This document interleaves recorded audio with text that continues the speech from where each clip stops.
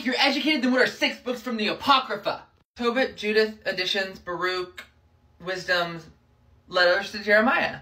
Have you ever studied this? The story to this is fascinating. Apocrypha was basically religious writings. There were 14 books total, and it was removed from Catholic scripture. And the reason why it was removed is not agreed on. See, if you Google it, some people will say, oh, well, it wasn't written by actually sanctioned prophets. Like, the books weren't actually written by prophets, so that's why the Catholic Church doesn't actually, find these books legitimate.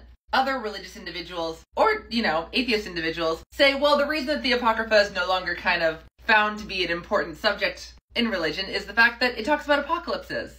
It's talking about judgment, and that's not really the focus of what we want religion to be about. The world ends. But if you actually do your research, it comes down to the year 1821. See, basically the British Empire only had a certain amount of money to force Christianity onto people. And they realized that if they simply cut the Apocrypha out of the Bible and out of scriptures, promoting the message of God would be less costly, would cost less. And that's actually why the stories were removed from scripture. I hope this helps.